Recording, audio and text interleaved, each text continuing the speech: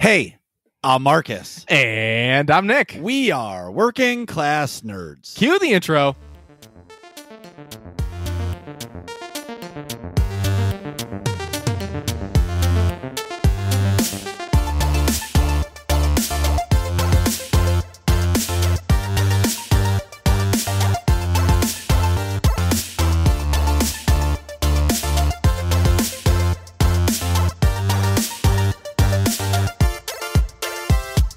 That's right, we are Working Class Nerds, the podcast that gives you no information about your favorite information. Today is July 22nd, 2021, and you can find this 114 podcast on Apple Podcasts, Buzzsprout, Google Podcasts, Stitcher, Spotify, and anywhere you find these podcasts in the whole world and the galaxy. Anyways, you can watch me completely fail at video games, but occasionally win at video games on Tuesdays, Wednesdays, and Saturdays at twitch.tv/MarcusB814. And also, too, now officially, we can say officially, Nick had his first ever official stream this past Monday. So now you can check him on Mondays at 8:30 or 9 p.m. Eastern time at NickVern51 because he doesn't know what time he's going to wake up from his nap. You can also find the both of us on Twitter. I am at MarcusB814. And I am at Nick Vern. That's NickVern. And this week's episode, we're talking with Rhaiu. He is a Twitch streamer who frequently plays SWTOR PvP, but more recently Dauntless. Plus, he is the King of Kymeri's Twitch stream and an all-around awesome guy. So could he be an awesome Kai guy? I think that's safe to say. All right. So welcome to the show, Rhaiu. How's it going? And what have you been up to? Hey, it's going great, guys. Thank you so much for having me on the show. And Nick, thank you so much for that awesome intro, dude. Of course. We always got to pump you up. Pump the jam. Pump it up. Gotta be careful. Kymeri will try and pop the balloon ever so often. No way. No way. Oh. We'll just tell Kymeri, get out of here. This isn't Kymeri's time. This is Rhaiu's time. This is the Rhaiu episode. Kymeri can have his own episode later if he wants. But but right now, it's all about you. So what have you been doing in and out of game? So recently I've returned to the world of Dauntless. It was a game that I had played early on in beta stages and just, kind of put it away for a number of years and just recently kind of came back to it to see the changes. And mainly SWTOR outside of that. And outside of video games, I moved. We moved from Florida back to North Carolina. So get her done. Exactly. He didn't move to Alabama. No, that's what happens. Yankee Doodle over here always likes to think of me as the country bumpkin. So, of course, country bumpkin. I have a teammate on my paintball team who's literally from Alabama originally, so I always make fun of him. When I think of Rhaiu, I think of Tractor Supply. Wow, it is a fantastic store. God. I'll have you know. Yes. Exactly. But no, so you say you moved. So were you guys in a house in Florida or an apartment and then you guys bought a house in North Carolina? Wait a minute. But why move from Florida to North Carolina? So we were in an apartment and unfortunately COVID's a terrible thing. For sure. Can confirm. Yeah. Lost my job there, and an opportunity presented itself back in North Carolina, which is where I'm, originally from. So we took advantage of it. And to be honest, the cost of living in North Carolina is significantly lower than Florida. Sweet. North Carolina, come on and raise up. What in the world? Lost me for that one, man. I don't even know. I'm showing my age. I don't know. Something about spinning a white towel above your head. I don't know what it is. I'll think of it while it's like a mega church thing. No, is there like a rap thing? Is there a mega church thing? No. It's not church. Yeah, it's a music video. Oh, you lost me, man. Yeah, I'm old as shit. What can I say? You guys are young. I'm old. Anyway, so you moved up to North Carolina for a job. Yep. How's that going up there? It's going great so far. Really enjoying the work, enjoying the staff that I'm a part of, and just enjoying the challenge of entering a new line of work. I've never done insurance coordination before, so it's actually a lot of fun. It's a lot of numbers, a lot of understanding insurance laws and regulations as they change. So it's a good time. Wow. That's exciting. So you know how to cheat the system? A little bit. All right. Next time I get into a fender bender, we know who we're calling. Like, how do I phrase this properly so it all Yes. gets paid for? Yes. Yeah, It's my fault, but how do I get out of that? Right. Now, did you move there solo? No. My wife accompanied me as we moved down here and up here actually. And our dog, Damien, you may have seen him from time to time on stream or heard him in the background. He's very vocal. And then of course our newest addition to the family here, our newest dog, Duke. He is a puppy, and Duke.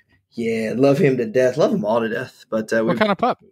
So we're not entirely sure. When we asked the story when we picked him up, they couldn't tell us exactly what his breed was. He does have a blue coat, and based on like how big we think he's going to get, he could be a blue tick hound. I'm very hopeful. Nice, cool. But yeah, we moved out this way and got a house, nice piece of property, and it's plenty of room for the dogs to run.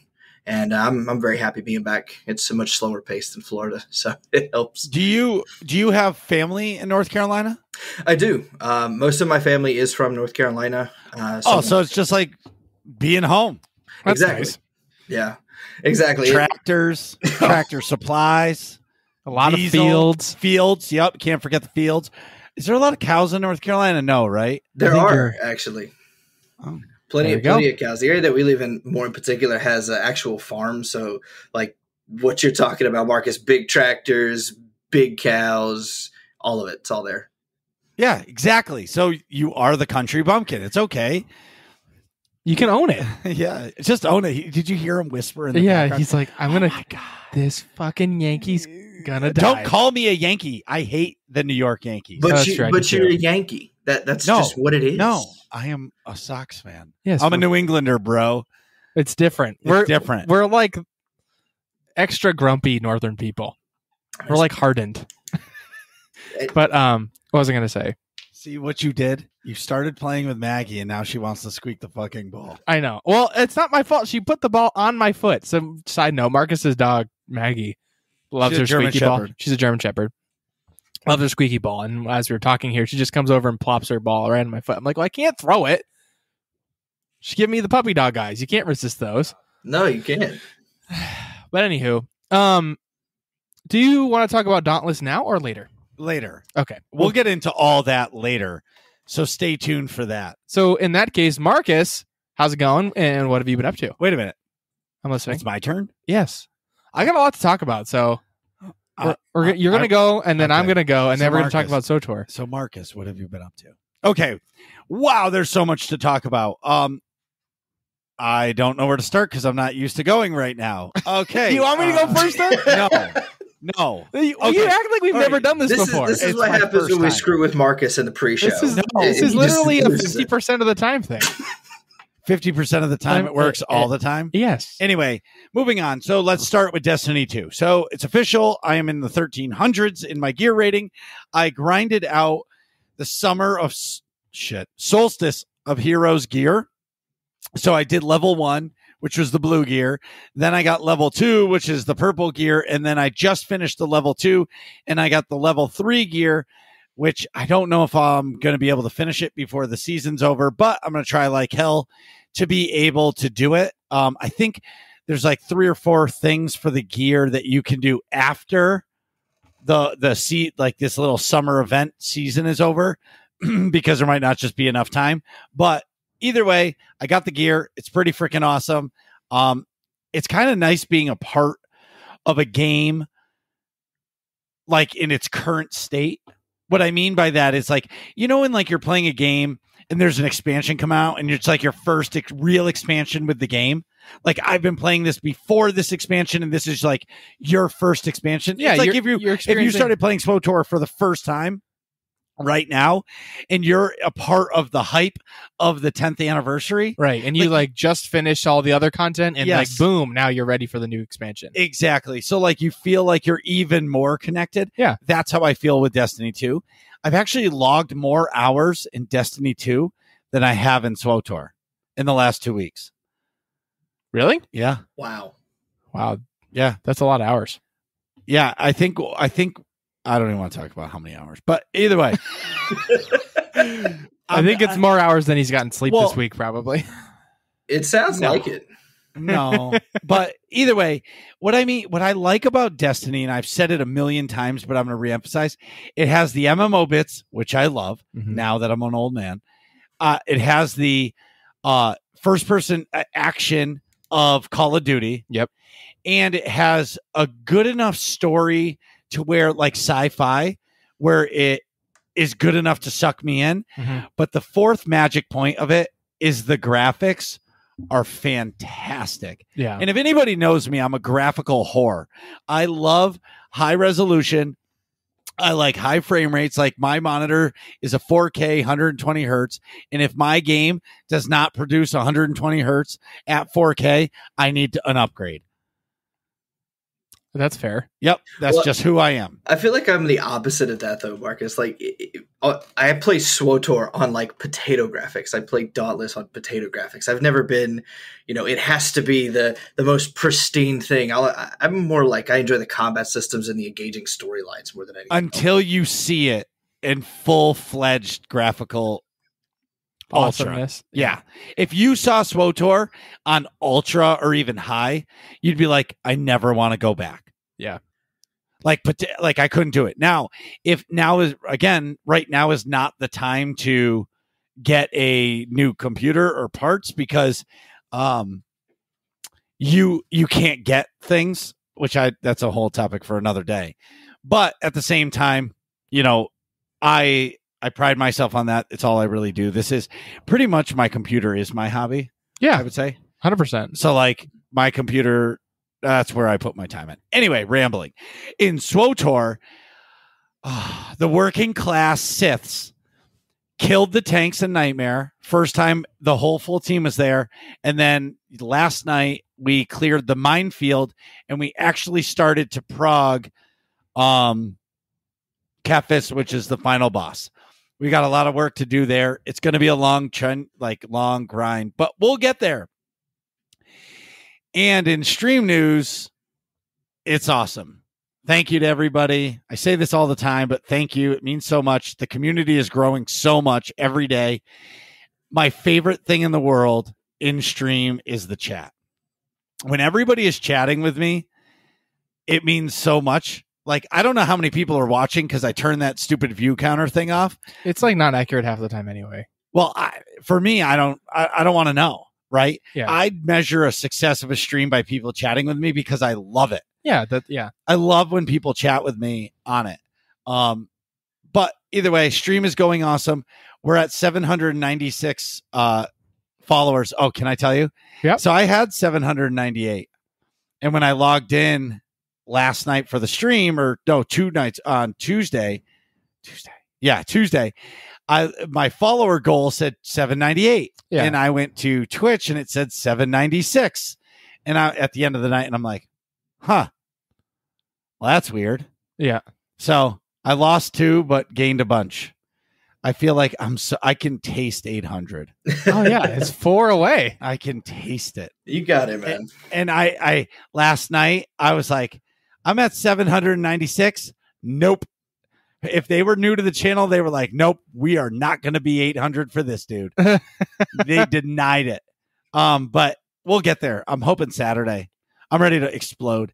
But now, like, the real conversation about talking about what I'm going to do for the 1K stream, that's a big deal. Yeah. Like, I feel like I'm in that zone where I'm almost there. Yeah. Like the 1K, I can see it coming. Right. I mean, it's still a ways away. Don't get it wrong. But like, I should start thinking about what I want to do for the party. I think you definitely need to be wearing that Hawaiian shirt. And the short shorts need to make an appearance. Oh, Nick doesn't know about the short shorts. Oh. God damn. How does Nick not know about the short shorts? Because he was on vacation. Go! It's because he was on vacation and I did not pass that along to him. Who wears short shorts? Oh, shit. Marcus wears short shorts. Shit. Let's go. Short shorts hype. I want a short shorts emoji. Yes. Just the shorts. Are they tan? They're pink. That's even better. Wear it with the Hawaiian shirt. Truffle shuffle it up. Let's go. That you know what's going to happen? Someone's going to clip him doing the truffle shuffle in the Hawaiian shirt and the pink shorts, and that's his intro from now on. That's all he can do for his intro. We'll get 8 tracks involved.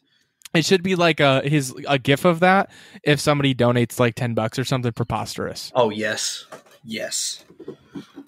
Listen, see, you're welcome. This is the Marcus B814 channel, not the Rhaiu and Nick show. Okay. Well, I don't even know how. Okay, so like I forget that anything you say on Twitch can be clipped. I know. aTwitch is always hot on the clips. All right, so I forget that shit. Yeah, and somehow and I get baited, and they bait me, and they're like, "Who wears short shorts?" And then I'll start singing the song because I put it in my head. And then so that's a really thing that they do? Yes. Oh. I just said that off the top of my head. Clipped it. I sent him the gif of the Family Guy episode where Joe has Bonnie's legs after the surgery, and that's been the trend for him. That's awesome. No, it's not. Yes, it is. That's what they did to me. It's fantastic. But anyway, so Nerds community, thank you so much. Don't forget to join the Discord. And Nick, what have you been doing? Well, there's a lot. But you've been on vacation. Wait, can I just say one more thing? I forgot about vacation, actually. Yeah, so when you talk to somebody all the time, and then they just disappear for a week, it sucks. Because usually I'll call Nick during the day or at the end of the day, and he'll go, hey, what's up? Whatever. No, what that's not what you say. Me? Yeah, you. You'll call me like right before I'm going to leave work, and I'll be like, clinical trials office, Nick speaking. How can I help you? Yes, that's what you say. Because I work in a clinical research part of the hospital. Anyway, so what I'm saying is, so he was gone for a week, and it sucks. Anyways, go ahead, Nick. So I went on vacation in Maine. That's where my family goes all the time. Went with the fam, but I had my own room with a TV, obviously, and I brought the Switch up. So I finally beat Breath of the Wild 100%. Well, not 100%. Sorry, I beat Ganon. So there's no way I'm 100%ing that game. But I hadn't done it. I'd left it on, only beating 2 of the Divine Beasts, which are like the 2 out of the 4 dungeons in the game. And I just like put it down. I sort of got sick of it or whatever, but I had like a bunch of good gear and stuff. Excuse me. I talked about it on the show a bunch. And I finally did it. I finally got through Hyrule Castle and beat Ganon. I will say, if anybody's trying to beat it, first thing you want to do, once you're like, okay, almost ready to storm the castle and go try to fight Ganon, first thing you need to do is learn how to parry, because that is a complete and utter game changer for fighting against the Guardians. Their big like laser beam thing. If you can parry that, 3 times in a row from the biggest ones, that kills them. And then you don't even have to use a weapon against them. Really? Yeah. That sounds so cheese dick. Well, it's hard to do. The timing's tricky. So if you kill a few of them, then you can get a bunch of parts from them. And then all the way in the top top right corner of the map, there's the like Akala lab, basically. It's the ancient tech lab in the Akala region. I might be pronouncing that wrong, but there's a vendor there where you can buy ancient weapons and armor and stuff, and the armor's crazy expensive. Each piece is like 2,000 rupees. But the important thing is you want to get the ancient shields. So the ancient shields automatically parry all the Guardian attacks, including when Ganon does it. So you can get more parts and buy more stuff, and all you have to do is when a Guardian's attacking you, just lock onto it and hold your shield up, and it auto parries laser beam and shoots it right back at him. Can you repair that shield, or will it get destroyed? So that shield doesn't take damage when the laser beam bounces off of it. Oh, so it doesn't matter, right? So my point being, there's a minor spoiler for the Ganon fight, but there's a point in the Ganon fight where you have to parry his laser beam attack. And if you have that shield, you just automatically do it. Bounces back, boom, you're good. And you run up and hit it with your sword. But I fought him once before, and I had like 1 shield, and that was it. And I missed my parry, and it got destroyed. So like I literally couldn't beat him. So then I went back and got some shields. Got an ancient shield. I got the Hylian shield, which is like the best shield in the game, but it does not have the automatic parry function. So anyways, cheat code, get the ancient shield. That helps you beat Ganon a lot. It was pretty cool. The ending, the fight is cool. Like the cinematics leading up to the fight where the champions help you and stuff is really cool. It's like an older game, so I can just spoil like what happens. But basically, they help if you do all 4 like of the divine beasts, it knocks off half of Ganon's health. Right, which is sweet. It's basically like if you put the work in early, you can beat Ganon easier. Yeah, definitely. It makes the final fight almost easier. Yeah. The crazy part is, what is the rating on Breath of the Wild? Like the game rating? Yeah. Oh, like E or at T or M or whatever. I think it's E for everyone. Okay, but like, who's the youngest kid that has beaten that game? Like, legit, that game is tricky as shit. Yeah, there's no way like an 8-year-old's beating that. But that's what I'm saying. Yeah, I don't know. It's crazy to me. I don't know. I'm looking it up right now. Yeah, I think like Breath of the Wild and just any of the Zelda games is for like exploring, just kind of getting used to like open world concepts. Yeah, because I mean, like think of Destiny for example, Marcus. Outside of instances, like can't you go to planets and it's all just open world? Yes, you can gather and fight, and then there's like events that come in and spawn at certain times. The craziest part for Destiny is, and I'm sure it's kind of like, well, Breath of the Wild isn't, well, it's vertical, but it's not, I don't know how to explain it. Like Destiny, like you'll go into a building and like a doorway will open only if you walk next to it, but it doesn't even look like a door. And then that'll go into a room that'll take you like 30 flights down into like the ground, and it's some lost sector. So for me, like the level design of like Destiny and like Breath of the Wild is crazy. Yeah. I think the craziest thing for me with Breath of the Wild is like the physics that they actually put into the game. Yeah. Like how you can do, like if you're on a boat, you can like move the boat by physics. Yeah, by like freezing the time and then like smacking it, and then the time unfreezes and you fly forward. Yes. Or like if you like push the wind against it, it'll go. Right. Or like if you catch like the grass on fire, it'll cause an updraft, and then you can jump and use your hang glider and it'll pick you up. But that's what I'm saying. Like me, I am way too stupid to figure that shit out. Right. Like I am very linear.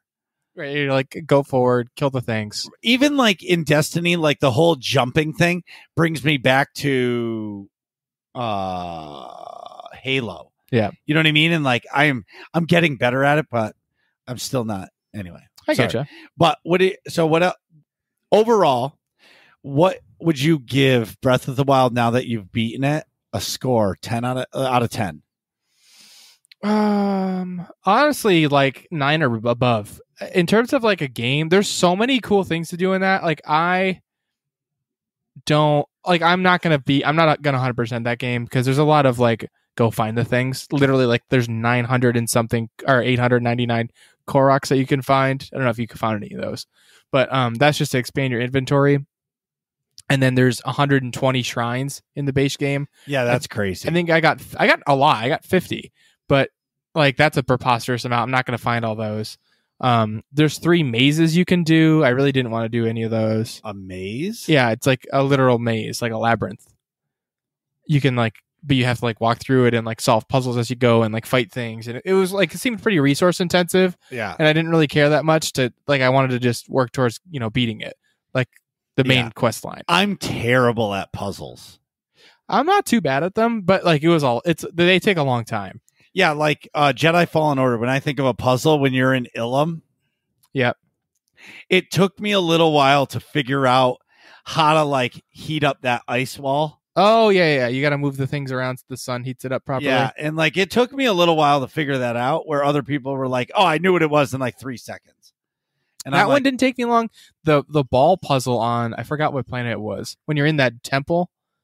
Yes. That took me a long time to figure out. There's a lot of moving parts there. Yep. It's like when you get the swing ability at the end of it or something like that. That was hard.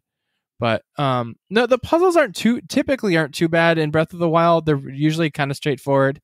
Like you only have 2 or 3 mechanics you're working with. So like, okay, I got to use one of these. But overall, like I'm hard pressed to give anything a 10. Like there's bugs sometimes, but like it's pretty damn close. You know, in terms of what you're looking for in a game, it's a Zelda you're getting a Zelda game.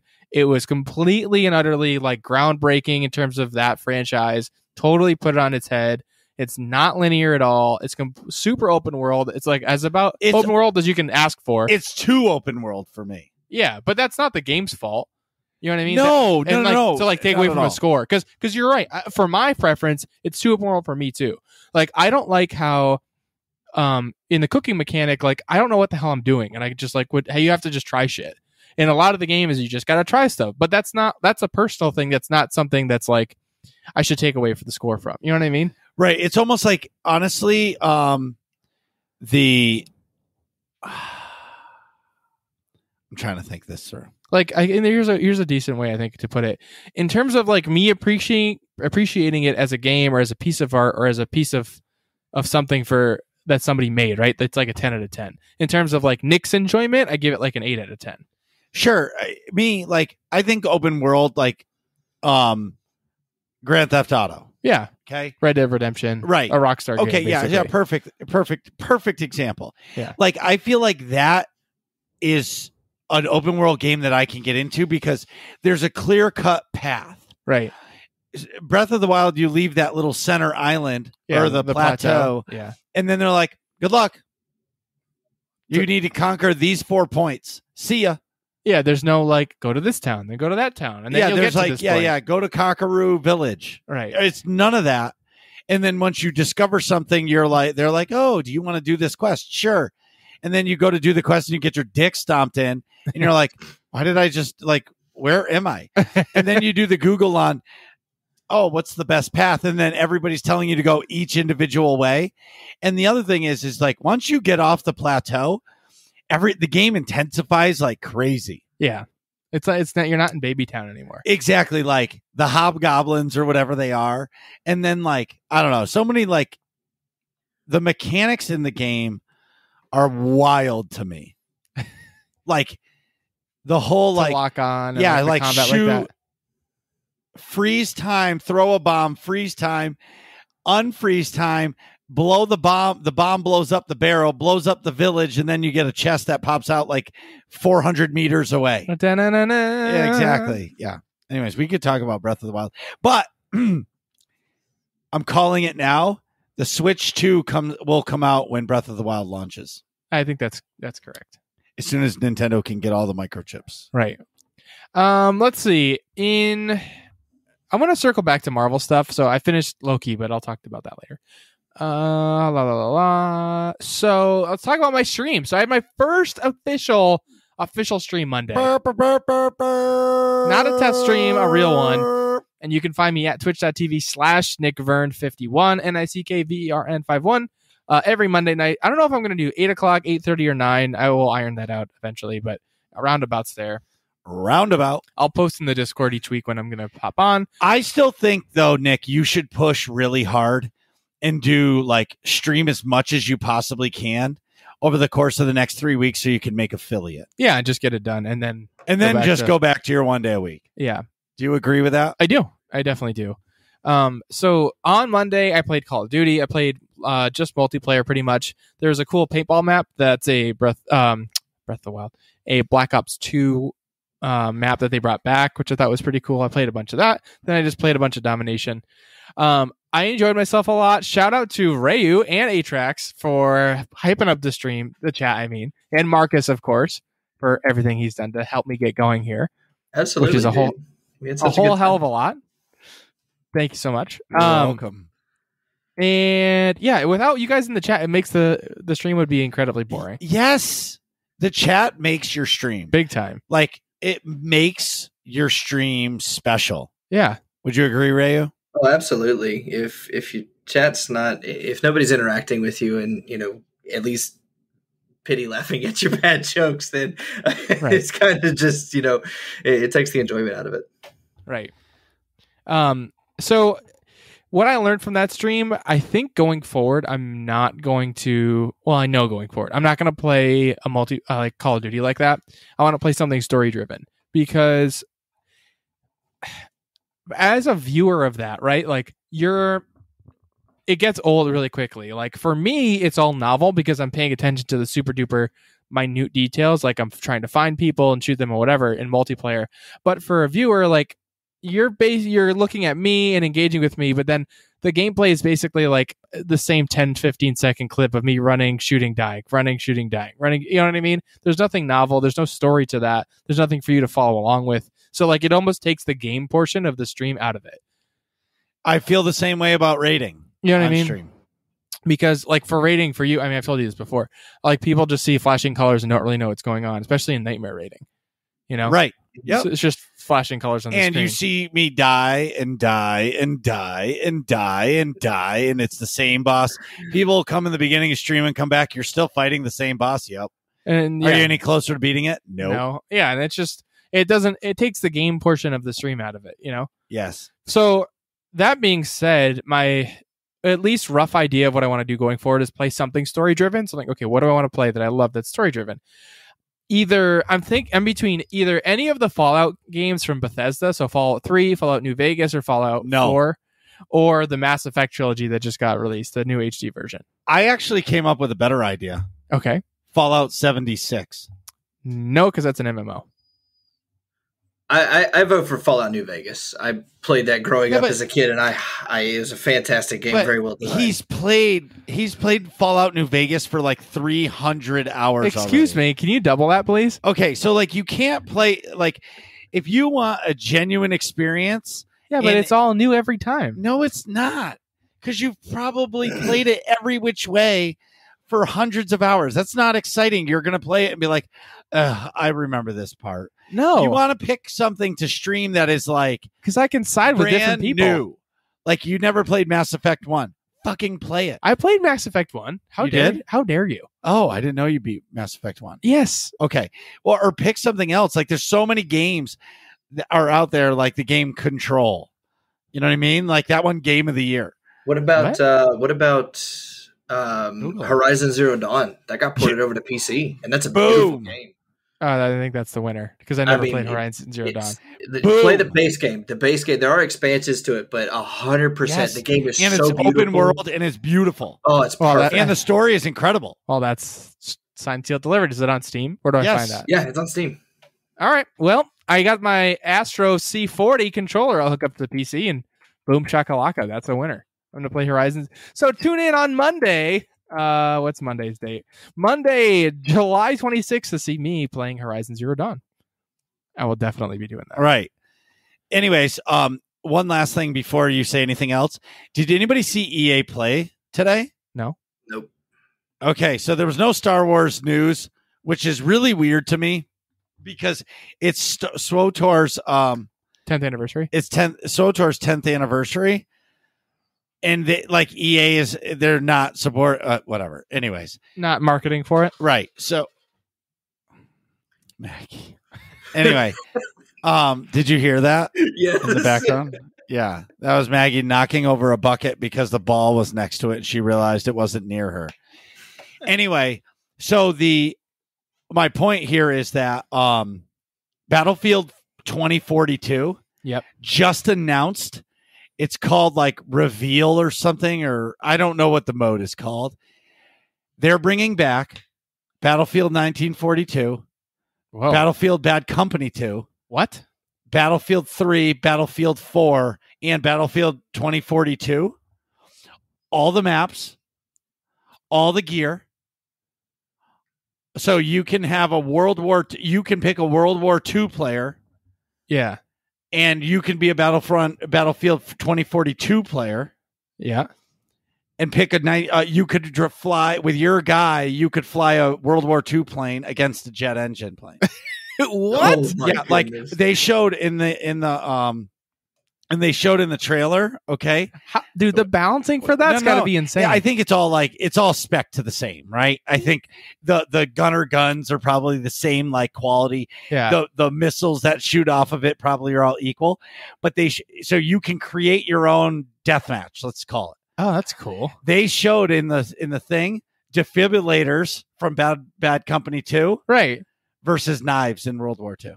Oh, that's fun. And they showed 128 people running at each other with defibrillators And knives. and knives. Oh my God. Like the game, like is starting to look World changing. like real. Like Battlefield Bad Company 2 is my favorite Battlefield of all time. Yeah, mine too. And like they threw a grenade and it landed on the ground and it showed the smiley face on it. Yeah. And then it showed like the outfits of those guys. And then it showed a bunch of the maps from Bad Company 2. I'm like, I'm sold. This is signed, sealed, delivered. Like Oasis, I'm in. Like I'm in. I'm sold on Battle. And they haven't even revealed. I'm guessing it's the Battle Royale mode. Yeah, they must have. They said it's coming later this year. They haven't announced it yet because it's probably not perfectly done. Yeah. Or they're waiting for the more hype because I'm guessing it'll be free to play. Right. They've got to do that. Yeah. There's no way.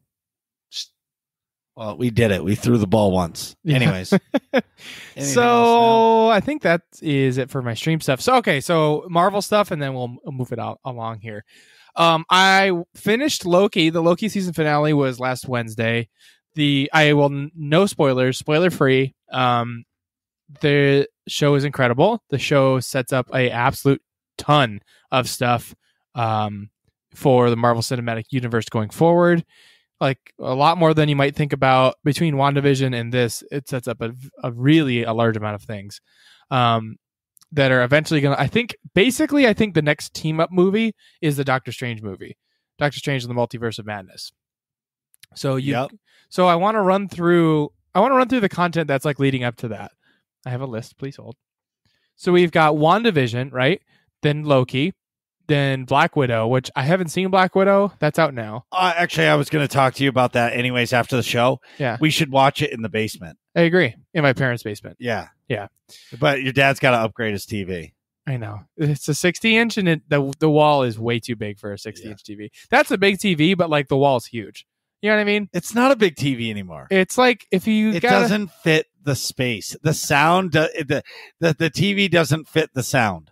Right. The sound is like this incredible like surround sound with a giant 12-inch subwoofer, like 4-foot tall speakers in the front with like, anyways, it's crazy. And then it's a 60-inch TV that's way too small for the space.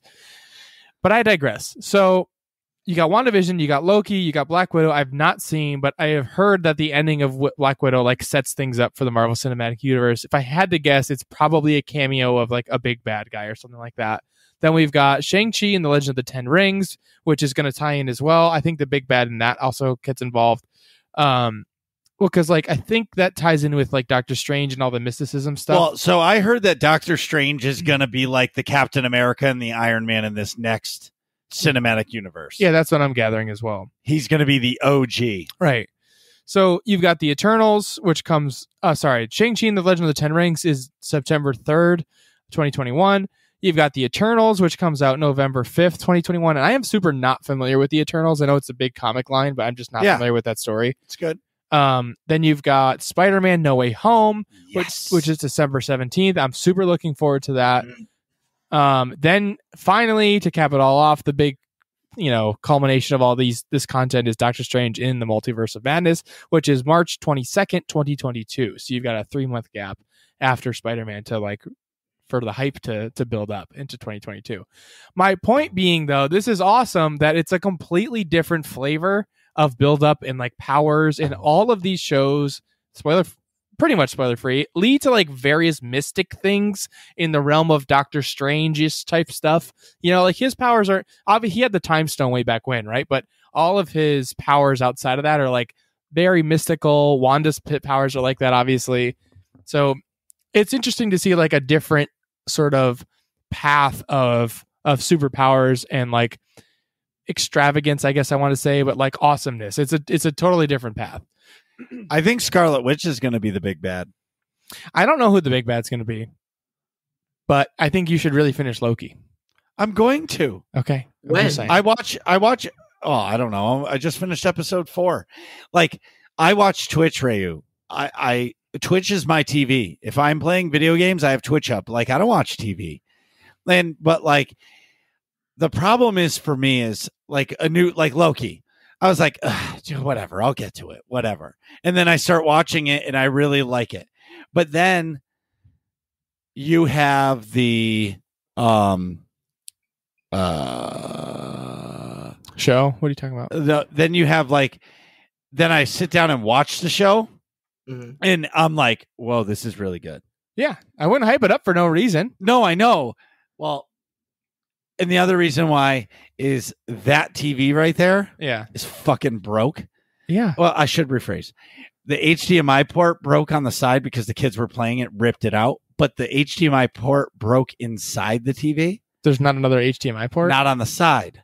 Okay. So you can't get an HDMI port to plug in the Roku on the inside. They have extenders for the Roku. It doesn't fit. I've tried. I bought it. Trust me.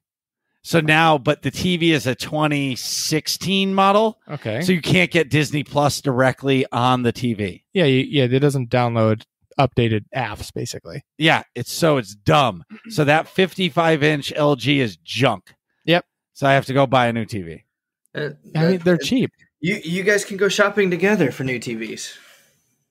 No, what'll happen? Okay, let me tell you. This is what's going to happen. This is what's going to happen. I'm going to say, Nick, I need your help hanging a new TV. He's going to say, no problem, Marcus. What are you doing with the old TV? We're probably going to load it into your car. Yeah, that sounds like a great idea. Move along. Okay, that's what's. And then I'm going to get a 55-inch TV. Right, and he'll be able to just plug into the back of it with whatever Roku thing he has, and boom, he can order a stand for it, and it's over. Wait, you don't have a stand for it? Nick's thinking that shit out. Nick, listen. Nick knows. Nick, where'd you get the TV you have right now? Yeah, from you. Yeah, exactly. It's one from your old apartment in the hood back in the day. Yeah, as soon as I upgrade, Nick upgrades. Right. It's a perfect balance. Yeah. Anyway, it's a great deal. So that's it for me. Do you want to do the working class nerds update? Yes. Do you want to tell them? Yeah, I sure do. So in working class nerds news, you will see very soon. If you have not, we haven't posted it anywhere, right? Nope. So you'll see very soon that we are getting a brand new logo. We have a brand new logo. We do have a brand new logo. We have not released it to the public, but we do have big plans for the new logo. Or I should say, we have plans in the works, which required us to get a new logo, and I think it's cool. It's really like Marcus and I. It's a lot more simplified. It's not so chaotic. It's still got some touches of Star Wars. It's got clearly a podcast stuff, elements to it. So Karis, who did the Marcus B814 logo, the Green Reaper logo, and Nick's logo. Yep. He has done our podcast logo.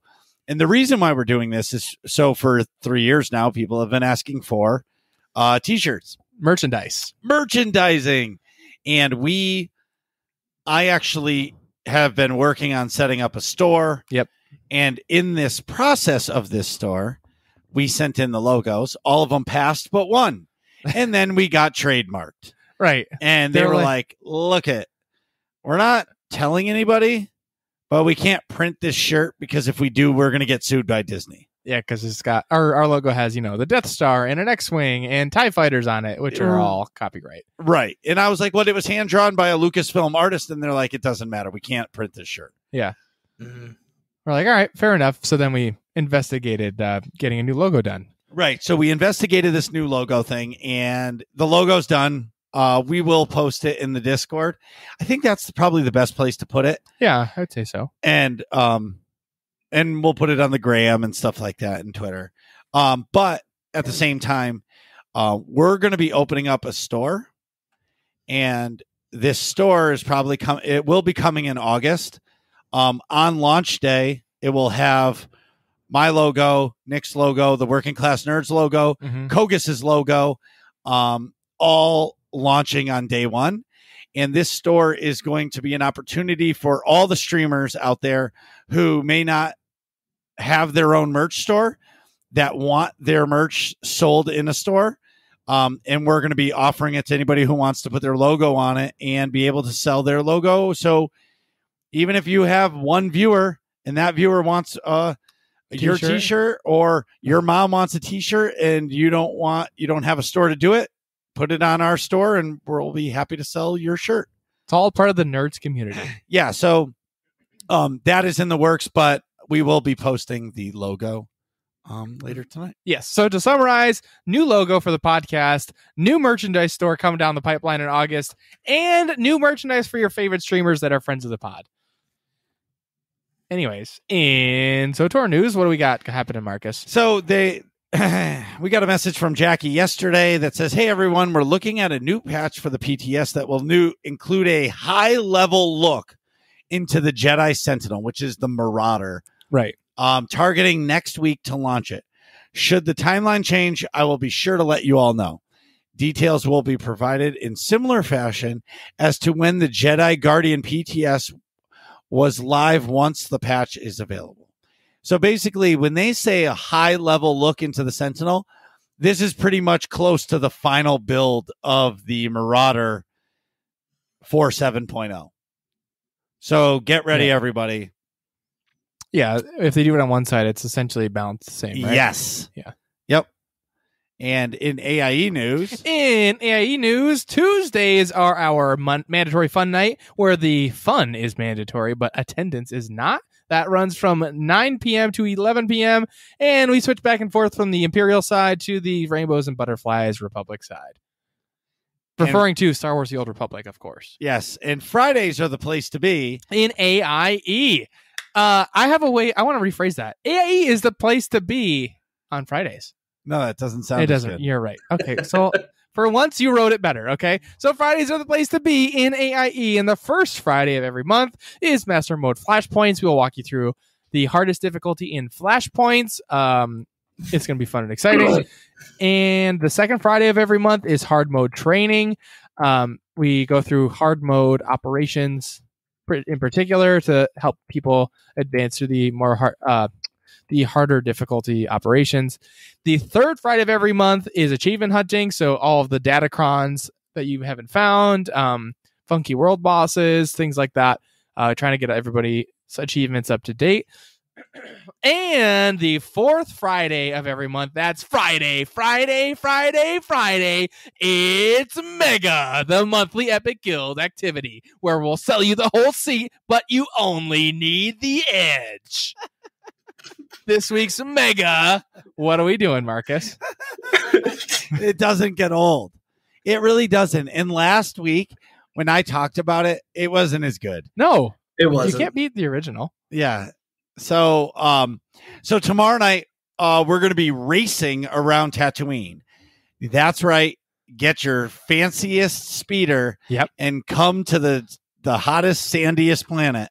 With double suns. With the double suns, because sand gets everywhere. We're going to be racing around Tatooine. And it starts at 9 p.m. Eastern. And it's on the pub side. And we're going to be having so much fun. It's going to be flag amazing. on the play. It's on the pub side. Everybody makes fun of me all the time that I don't play enough on the pub side. Because every time somebody says, "Oh, what side are we on?" and everybody's like, "Marcus is involved," it's the imp side. So I was like, nope, I'm going to give it to all of you. We are doing a pub side mega. So tomorrow night. But just as a sidebar. Yep. I posted in the Discord today, tonight is the night Mega is here. Who's ready? Like the hype train was going crazy. That's fantastic. Yes. And guess what? What? It's Thursday. It's tomorrow, not today. And Max messaged me and said, did somebody not tell me that Mega is tonight? Nobody's ready for that. And I was like, wait, what? Oh, I don't even know what day it is anymore. I've been working way too much. It's fantastic. Way too much Dauntless. Or not Dauntless. Destiny 2. Destiny 2. I say I've been playing a lot, but like, I really haven't. I mean, yes, I have. Who am I kidding? Yeah, that's great. Don't be afraid. No, like I'll finish raiding at like 10:30, and I'll be like, oh, I'll do like one Crucible match, or I'll do one thing towards my weekly objectives. Negatory. That's a mega negative. I end up being up until Wait, what did you just say? Mega negative. Did you say Mega, the monthly Epic Guild activity? Anyways, if Mega. It's Friday, and it's Mega. Sorry, were you saying something? If all this sounds fun to you, go to aie-guild.org. Jump in the Discord and ask for a guild invite. The link is in the top right-hand corner of the website. Whether or not you play Star Wars The Old Republic or any of the other games that we play, we would love to have you. And we mean any of the other games we play. If you play Destiny 2, if you play World of Warcraft, if you play Star Wars The Old Republic, obviously. If you play any of the games that AIE plays, and it's basically every game, Pokemon, Mario things, whatever you play, people in AIE play, and we would love to have you. So go to aie-guild.org.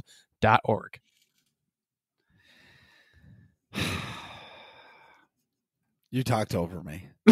Well, you were doing it. You were doing it wrong. Do you have to pee? Of course I do. So we'll be right back. Jeez, Nick, hurry up. We're trying to finish this podcast. And we're back. So today we're talking all Rhaiu all of the time. We should get a soundboard because that wasn't cutting it. The Patrick Star. Yeah.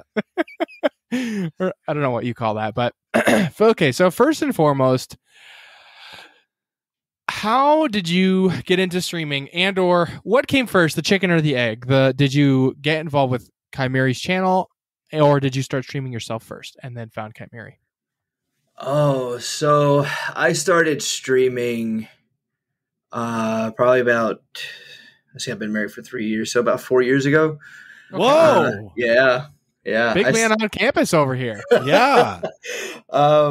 So what was it? I had just started getting like really into PC gaming, and my younger brother messaged me and said, "Hey, there's this really cool game that's in beta right now that you should play. And, why don't we just stream it?" And I said, "Well, let me look at the game first." So I saw it, and I was like, "Okay, yeah, I can see playing this, and streaming, what the heck, why not?" And I never really thought anything of it. We'd always tossed around the idea of making YouTube videos and doing things when we play video games. And so we streamed it, and we had a good time, and people started watching and tuning in, and then it just kind of went from there. And then I started playing other games, went kind of a variety path from the main game I was playing at the time, which I'll touch on it a bit later. But went into the tell us now. Wait. You can't just say the game that I was playing. We'll talk about that later. Like, how bad could it have been? Was it Barbie Dreamhouse? Oh, that's a good game. No, that would have been a great game. I probably would have been streaming for 4 years if I started with that. No, I actually started streaming Dauntless. Wait a minute. The game that you're playing right now? Yep. Full circle. It's like coming back home. You never forget your roots. So why? Okay. So you started streaming Dauntless. Why did you stop streaming Dauntless?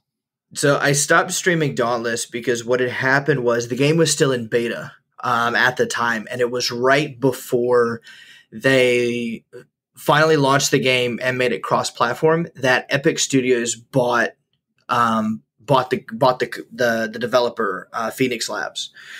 The game had no in-game content. Like you maxed out your weapons. You got to it was like two of the hardest behemoths to actually fight, and that was the end of it.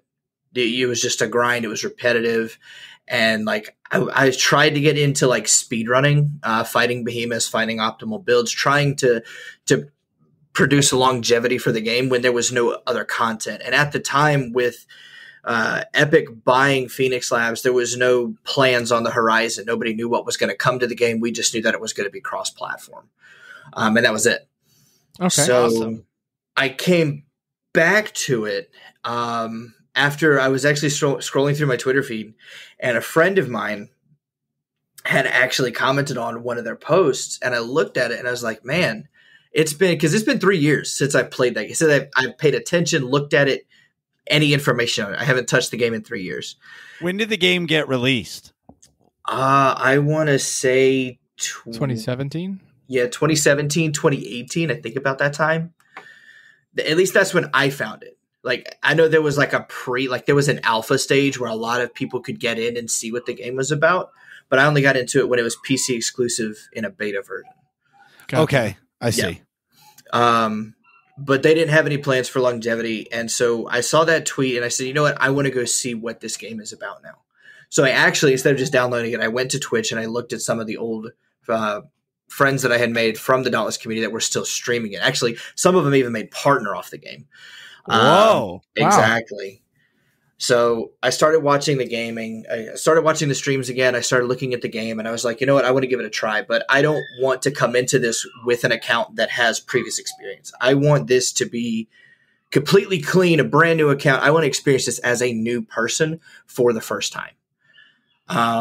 Made the account, got in and started playing it, and the whole game changed from what it was. It wasn't the same as it was before. The combat systems were different. The look and the feel of the game were entirely different. They added a whole new combat system into it that promoted longevity in the game. Wow. That's awesome. That is awesome. I was so happy to see it and to be like, you know what, this is the game that I started streaming on. This is the what I, built my original community on. Yeah. And I want to go back to it. So that's been incorporated into my channel, and actually I'll be streaming it again tomorrow. That's kind of the rolling theme for me now on Fridays is playing Dauntless.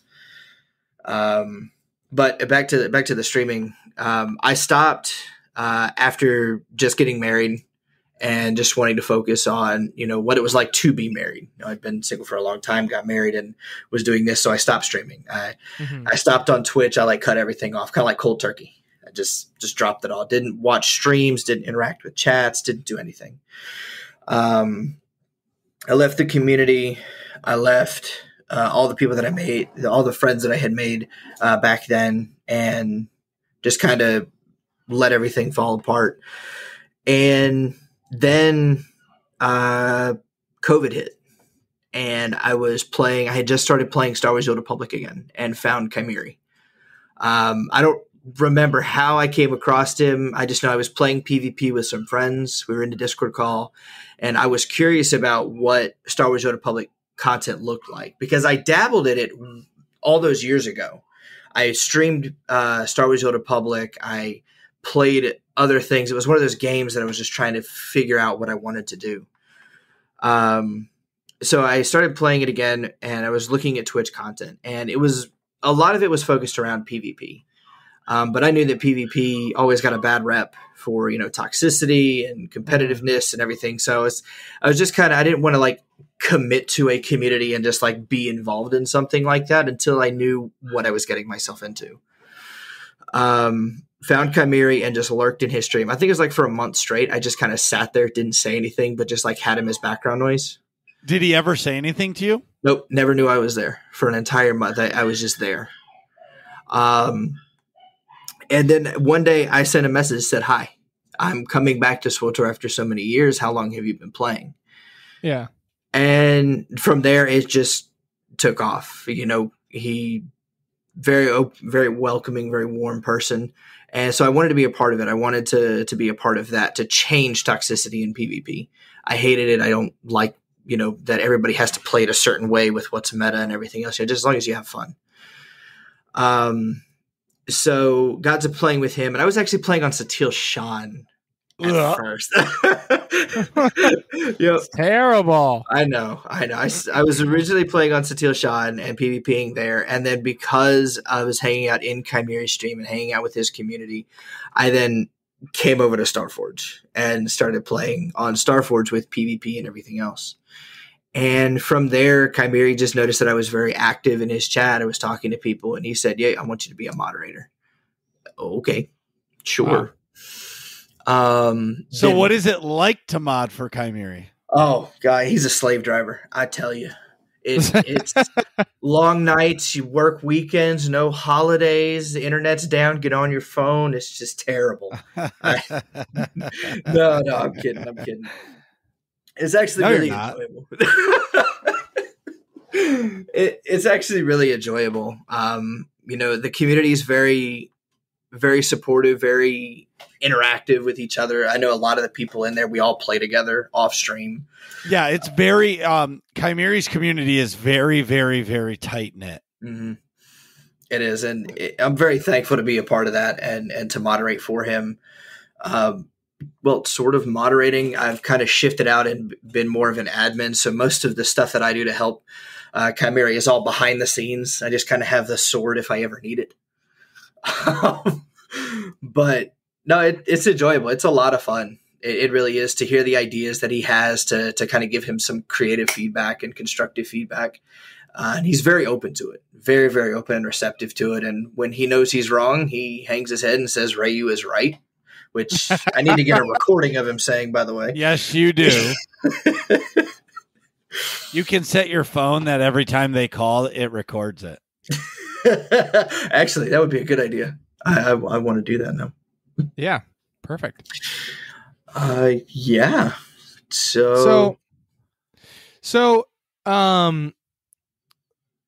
We heard through the grapevine. Oh no! A little birdie told us that you have quite the prolific rapping ability. Oh no! That rivals even aTrax's rapping ability. Oh no! And so we're gonna need you to rap. We heard that you're way better than aTrax. Wow! You would definitely beat him in a battle rap. So all we're asking this for this rap game. All right, let's hear it. We don't know how to set this up properly, I suppose, because it's a podcast. I can't beatbox. I can't freestyle. Like, that's the thing, is I grew up with Eminem, listened to Eminem constantly while I was doing, Listen, you knew and about working this, out, but you better start rapping. aTrax is going to have your head. Oh my God. We can circle back, but there will be rapping at some point. Oh Lord. Okay, what type of fuel does the People's Tank run on? The People's Tank. I run on nothing but pure aggro. In game, in the real life, it's just all aggro all the time. If you're not pulling, you're not feeding the tank. That's fantastic. Yep. So besides, the games that you already do play, what other games do you want to play on stream? Oh man. On stream, it's been a toss up. I've kind of gone back and forth because I do want to kind of break out of the SWTOR mold. Because I've started dabbling in raiding, which I've seen Marcus do a lot of. Kogus Biggs has done a lot of raiding. But I've started branching into Dauntless. I play Rogue Company and some Outriders off stream occasionally. And those are games that I don't really feel that you can be as involved with the community as SWTOR or Dauntless. So it's just been a toss up from those. I honestly have been considering Rogue Company though, because I've played it with aTrax and Kymeri and Rune, and there's a lot of other people that do play the game, and I would be interested to do some custom lobbies with them. So definitely Rogue Company is on the table. Sure. You got your rap game ready? Oh Lord, you're just waiting for that. Marcus is relentless. He is. I'm a good interviewer. Oh my God. Well, you can pull up a beat. Okay, are you a PC or console gamer? Both, honestly. I don't really prefer one over the other. I've done everything and still play. I've got my PS4 hooked up. I have a Nintendo Switch. I've tried the Xbox One, and I'm not really a fan of Microsoft's exclusive titles or just their consoles in general. I've never been really PC to console. Just gaming is gaming. I've even tried Google Stadia out. I don't know if you guys have heard of that or know what it is. Yeah. Oh yeah, we do. Okay. But yeah, I've tried Google Stadia out. I love that. There's a lot of really cool titles on there that I never thought in a million years would work on a streaming platform that are amazing, and they look fantastic. I know Marcus is a graphics whore, so it works out. It looks amazing and streams flawlessly. So I think the idea of cloud gaming is a good idea. Yeah. I think if you're on the go, it's a good idea. I don't think it might be the way of the future, but for me, it doesn't I feel like a game being on your hard drive means something to me. Kind of like some people still buy a disc for their PlayStation. Yeah, I getcha. You know what I mean? Same kind of concept. Even though you can't play the game just off the disc, it has to download to the hard drive. But people still have that feeling, and that might be because I'm an old man. You know what I mean? But I feel like cloud gaming, like on the fly gaming, that's awesome. Like Xbox Game Pass has it. Like you can legit play some of their games from your phone, like on your phone, and you just stream it to your phone. Right. Like that's awesome. That's what I love about the Switch is like you can pull out the Switch and just play it. You want to like a little bit of game, you go climb a mountain and maybe do like a shrine in Breath of the Wild. Right. And you got your fix and move on. You know what I mean? Mm-hmm. So I understand what you're saying. The biggest thing for me has just always been storage. Like games nowadays compared to what they were, because like I grew up on like the original PlayStation where memory cards were a thing, and like you had a limited storage on those things. So like games were much smaller, so you could get a variety of games on it without having to buy another one. Now, like something like, I don't know, Call of Duty, for example, is like an update is 37 gigs. Like that's huge. Call of Duty, they're more than that. I've seen like 100+ gig updates. The problem with Call of chaos. Duty, yes, it's the problem with Call of Duty is they don't optimize their games. So basically, they just throw the gigs and say deal with it. Right. You know what I mean? They're not optimizing the game, but I think it's because they don't have the time because they're still releasing a Call of Duty every year. That's insane. It's stupid. Yeah. Like, I personally believe they would make more money if the game released every 2 years and just with DLC. Yeah. With the map packs and new keep Warzone maps. Keep the hype train rolling for each game, you know? Like, I'm not ready to be done with Cold War in the fall. Right, exactly. And then it's dead. Yeah. I mean, they're not really dead, but like it falls off pretty quick, you know? Well, yeah, because everybody wants the new one. All right.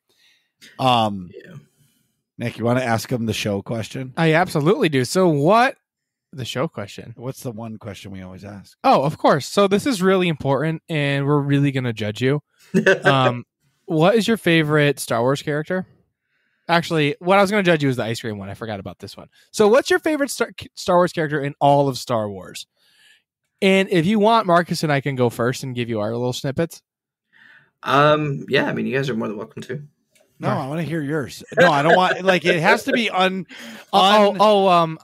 biased, Uninfluenced. Gotcha. That's true. That's true. Okay. Well, take like really chew on it. Like, who's your favorite character in all of the Star Wars everything? Well, I already have the answer. That's the funny part. Well, there you go. Let it rip. Anakin Skywalker, but it's a specific version of Anakin. It's not young Anakin. It's not when he became, when he is Darth Vader or the war hero. No, it's specifically Episode 3, Revenge of the Sith Anakin, where he's walking with the 501st into the Jedi Temple. That shot, because I was a kid when that came out in theaters. It was the first Star Wars movies I ever watched as a kid. Yeah. Seeing that Anakin walking, and when it cut to where he's walking forward with the dark cloak and he's just he's orange eyes. Yeah, the orange eyes and the 501st behind him walking into the Jedi Temple. It's just that version of Anakin is my favorite character in all of Star Wars. He's technically Darth Vader at that point, I think, right? Yeah, he's Lord Vader. Oh, well then yeah, Darth Vader, but before pre armor. Yeah, before the high ground. Right. I have the high ground. Right. That was a terrible Obi-Wan impression. Yes. Which was worse? Shaving your head? Which is worse? Shaving your head on stream, a karaoke night, or the squats? Oh man, when I saw that question, I was thinking about it, and oh man, no, it's actually none of those. This was actually Marcus. I don't think you were there for that, or you hadn't come around yet. The shaving the head, like I got some looks, and it was it was convenient because of the summer. The squats were just terrible and sucked in general. It was a bad decision. And karaoke night made for some interesting clips, but no. Before we moved, I think it was March 18th. I did an Austin 316 stream. If you can't tell, I'm a big wrestling fan. I grew up in the latter parts of like The Rock and Stone Cold and Heartbreak Kid, Shawn Michaels and all those guys. But I did a 316 stream. And how funny is that? I slammed beers and that's fantastic. I chugged. I think Kymeri was keeping track, and this isn't my proudest moment, but I did 10 beers in 5 minutes, just chugging them, not slamming them yet. That was straight chugging them. And that was painful. Wow. That was, of course it was painful. That's just a lot of carbonation. Oh yeah, but I 10 Coors Lights, that'd be delicious. I know. Just it's shotgunning. funny you say that because that's what it was. I was Yes. slamming Coors Lights and oh man, I was soaked. I was soaking wet, covered in beer. My apartment was covered in beer. Like it took us forever to get to clean it. Sounds perfect. Yeah, Oh, that sounds well. If you're gonna do a cosplay stream, you need to do it all out. There's no question. You can't half-ass Stone Cold Steve Austin. Oh, we didn't. I mean, we had glass breaking sound effects, screaming "hell yeah," slamming beers. It was all over the place. How wasted were you at the end, Dude? I think that stream lasted a grand total of 2 hours, and about halfway through it, I was just like trying to keep going, just belligerent. dude. I was playing, like, what is it? I've got I don't even know if it's still clipped or not, but I was playing my tank of all things while doing this, and I couldn't see. I was just hanging on, trying to do something to produce content, but it got to a point we had to call it. Of course, you drank 10 beers in 5 minutes. I don't care if you wore half of them. That's still insane. Yeah, and it sucked. It sucked during it. It sucked after it, and it was a rough 48 hours after that stream. But it was a lot of fun. I bet. That's awesome. What is your? If you had to pick, what is your favorite game of all time? Kingdom Hearts. Whoa! Oh, I did not expect that. That's a great answer. The original? Yep, the original. During the time when Kingdom Hearts came out, I was living on the coast of North Carolina, and my dad was playing it, and I was watching him, and I was so fascinated by it. Was Disney. You know, as a kid, you just saw Disney. You saw Mickey and Goofy and Donald Duck, everyone having a good time laughing, but now you're watching them fight things. Like, that's You get awesome. sucked in. Right.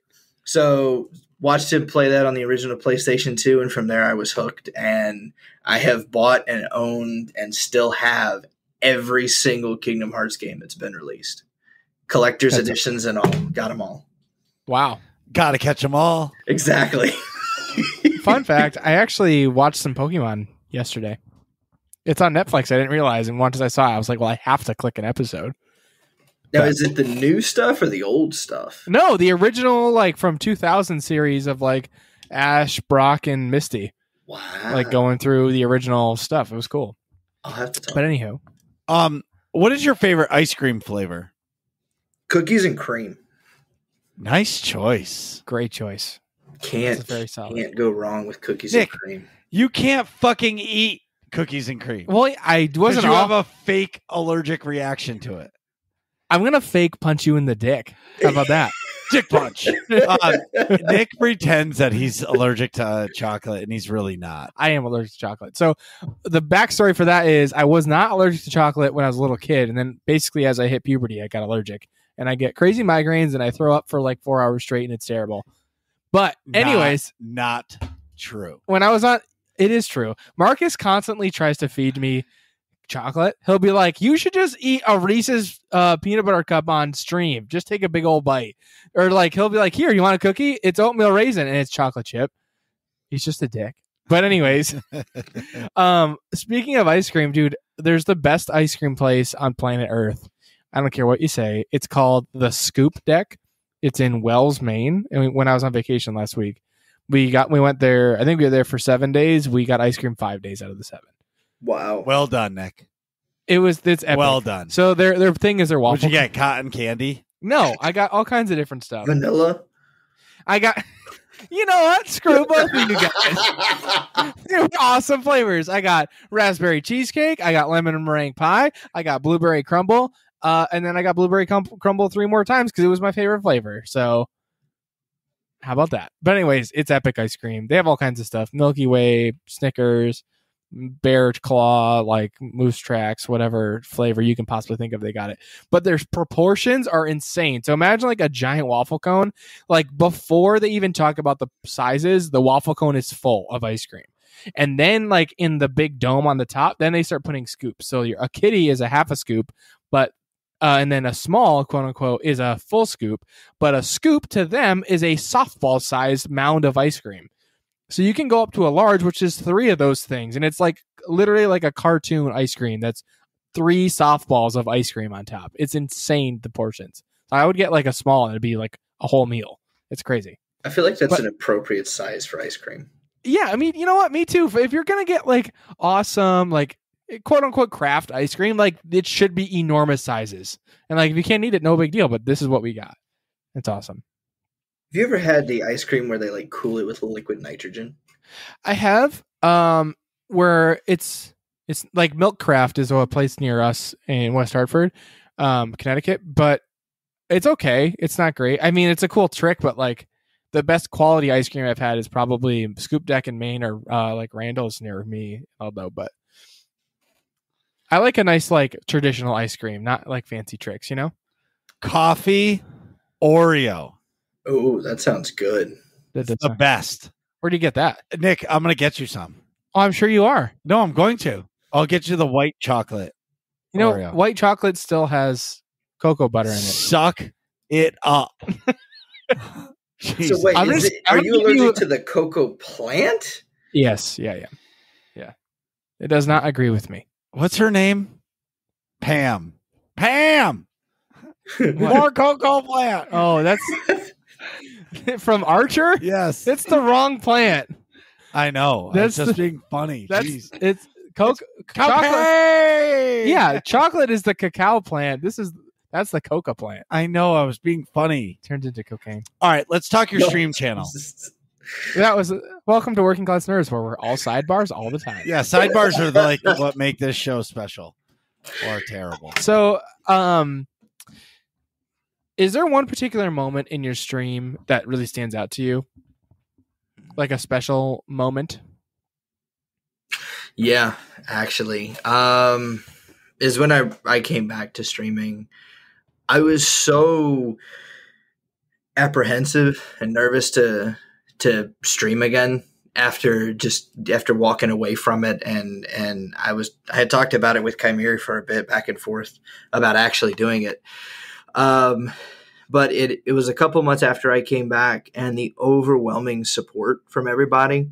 I think it was when I did get, my first hype train, and just seeing all the people that I had come to know and meet and support, just coming together to in a way tell me how much they appreciate what I've done for them and what I'm going to do for them down the road. That was the moment that I actually I didn't have words. I couldn't speak, and all I could do was just hang my head and just, I've never felt that before. And that was a great moment. That's awesome. That's a really special way to explain your stream moment. I guess our last question would be, what are your goals for Twitch streaming? What do you want to accomplish? I have one more hidden one. Oh no. The secret question. Well, a couple baby steps. One foot in front of the other. That's an old movie. What are your goals? So I don't want to necessarily like Twitch partnership and all that kind of stuff, but I want to be able to build a community where it doesn't matter what platform you play on, PC, Switch, PlayStation, Xbox, Google Stadia. If you're a gamer, heck, even mobile gaming, if you're a person that enjoys video games and you want to find people who just enjoy video games, who enjoy playing games because it's a way to kind of, get away from the mundane and the anxieties that we have in everyday life, I want to build that community. I want to build it to where you can just come in as a gamer and meet people that it doesn't matter. Hey, you're cool. Let's play this together. Hey, you want to try this? I agree. Sure. So, no, and I agree completely. Right? I can't imagine not having the community that we all do. It is really special. So do you think you find yourself as a streamer more apt to play multiple games or to stick with one or two communities and leave it there? As a streamer, I feel like if your goal is to grow as a platform and to like push towards like partnership and stuff, then staying with one or two games and one or two communities is the avenue for that. Personally, no. I want to play different games. I want to, play with people off stream. That's how you meet people. Like, especially now with COVID, like you got to be careful. And I mean, for God's sakes, Marcus, you and Nick are hell and gone away from me. So is Kymeri. So are some of the other people that I've been gaming with my entire life. But, some of those people I feel like are my closest friends and have been here for a while. So, who's to say that the next person that you meet, while you're playing freaking Mario Party online is going to be your best friend and could be your best man at your wedding. So right. Play different games, broaden your horizons, branch out to different communities. It's quality over quantity, in my opinion. Yeah, for sure. Where can everybody find you? You can find me at twitch.tv/it's Rhaiu. Also on Twitter as well as Instagram, it's Rhaiu on both of those platforms. And how do you spell Rhaiu? Rhaiu. Bam. All right. Are you going to drop that rap game? What are you guys talking about in here? Find out next episode of Working Class Nerds.